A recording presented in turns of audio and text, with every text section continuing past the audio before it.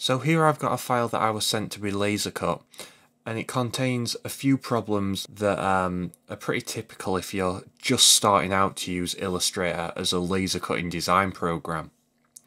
I'm just going to open up this document and quickly go over how you can avoid these problems. So now we're in the document, the first thing I notice is these pieces of text, these numbers, are not outlined, which means they're still editable. But if I didn't have this OSP DIN font installed, Illustrator would substitute a different font for these numbers, and you don't want that. So to solve this, you simply right click and click Create Outlines. That's then changed this editable piece of font into a shape, and we can change that so it's outlined in green. The next problem I noticed is this shape here is not one complete shape, and if we've dragged this over like this, you can see that not all the pieces have come over with that shape. So this can happen if you're using the pen tool or the line tool, essentially if you're drawing the shape in parts. The best way to create this shape would obviously be draw a rectangle and then round the corners, and you won't run into this problem. However, to solve this, we've got to release the compound path, breaking up all the pieces. So now we can drag anything away and it's just singular pieces.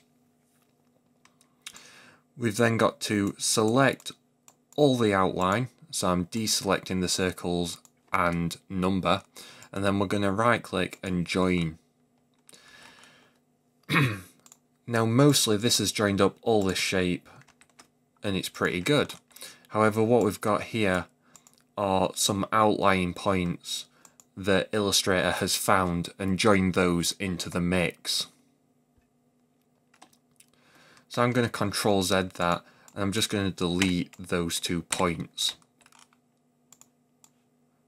I'm then going to go back and rejoin the rest of the shape.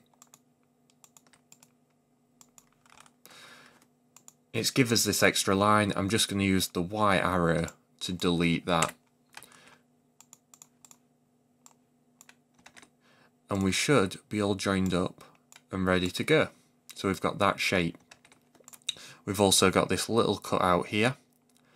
We've got our circles and we've got our number. The last thing to do is just ungroup all of that.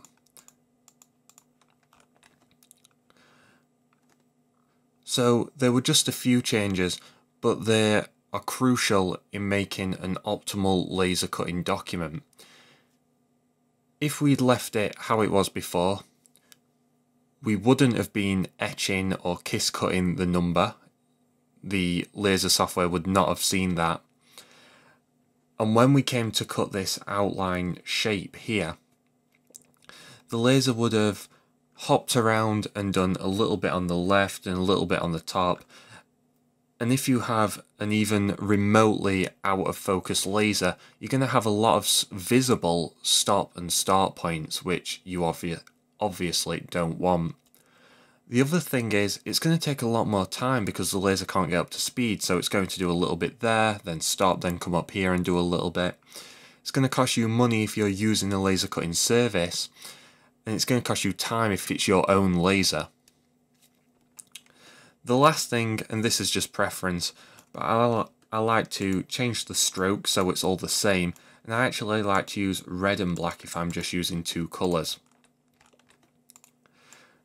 I can then export this as a DXF and it's perfect for laser cutting.